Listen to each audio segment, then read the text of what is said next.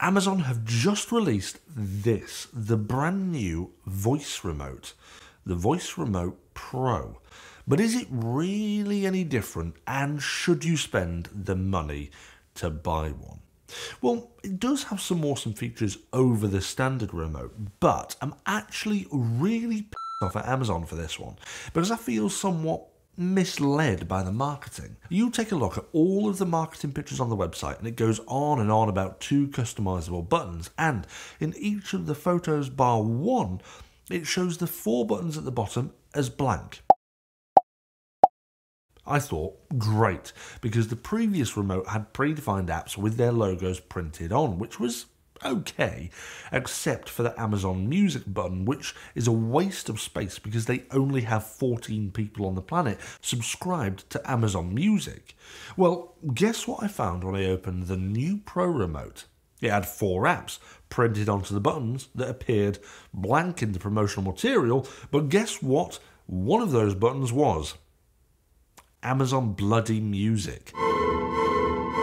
So I went back into the product listing, and lo and behold, buried amongst the text is a quick disclaimer in brackets, apps may vary.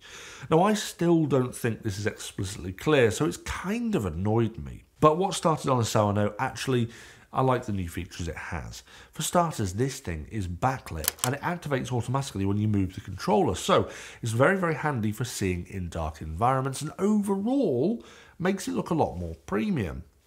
It's actually really nice having the backlight on the controller, and it's not something you see particularly often when it comes to TVs and streaming devices. It also feels more premium because it's got a slightly different material composition and is a smidgen heavier than the regular remote. It's also a tad bigger too. Now, this added weight and size is due to the new backlight in part, but it also has a fantastic new method to find your remote. Simply ask any of your Echo devices where it is and watch what happens. Where's my remote? Let me try to make the Alexa Pro remote ring. This can take up to 30 seconds. This is such a simple addition that might seem trivial, but the amount of time my remote goes walkabouts is unbelievable. This is going to save me so much time and hassle. I cannot wait to have this feature built into everything that I own. Where are my slippers? Where's my sanity? You never had that, Stu.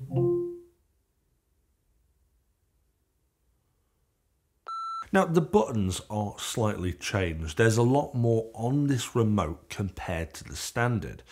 You've got an extra quick button that goes to the settings and another button to take you to your app library, which replaces the Disney Plus button on the standard remote. Interestingly, there's a headphone out button that allows you to quick change the audio output, which is actually quite handy for some people. But lastly, near the bottom are the 2 new buttons that are customizable to launch any app you've installed, and a few other things. Overall, the new buttons are a great addition for navigation and quick access to areas of the interface like settings that used to be a bit of a faff to get to, and being able to customize the 2 buttons is very, very handy. But I'm a little bit disappointed here. They haven't built in any form of smart home control through these customizable buttons. It's a massive missed opportunity here to allow routines to be triggered through these, which is a bit of a theme with Amazon. Lots of missed opportunities. And just lack of thought. I mean, how good would it have been to simply press one of the customizable buttons and have it dim the lights, lower a screen, turn on a projector, and pop up Netflix on it? Oh well. Look, I think this new remote is cool. It's certainly got some nifty features that are actually really useful, but will these features impact its battery longevity? Because it runs 2 AAA batteries, which is the same as the regular controller, but with the new finding capabilities, internal speakers and backlight that's activated by what I would assume is some kind of accelerometer, how long will the batteries last? Will I be changing them out every single month? Because that will get annoying.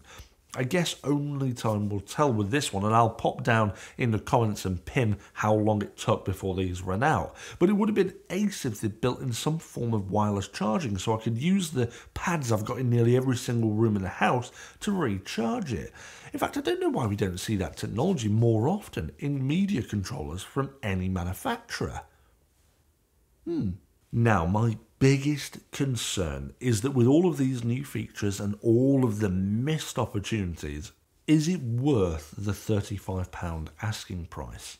Well, it currently doesn't come included in any of their existing devices, and it's not exactly an expensive piece of tech by any stretch. So I guess if you've lost your remote and you need a new one, it's probably a no-brainer. But if you're thinking about upgrading from one you've got already, you probably want to think twice because it likely isn't worth it. Unless you're like me and can't remember what day it is, let alone remember which special safe place you've put your remote, because you'll probably find that the finding function is invaluable. And if you are like me, or you just want to check it out for yourselves, then I'll drop a link at the description below for you. But do let me know in the comments what you guys think about this new remote. Is it the best thing since sliced bread, or will it go the way of the Sinclair C5? So do pop your thoughts below and let me know. And if my opinion has helped you decide whether or not to buy this new remote, then do return the favour and hit that thumbs up and subscribe button if you aren't already a subscriber. And I'll see you back for another episode of STU'S Reviews soon.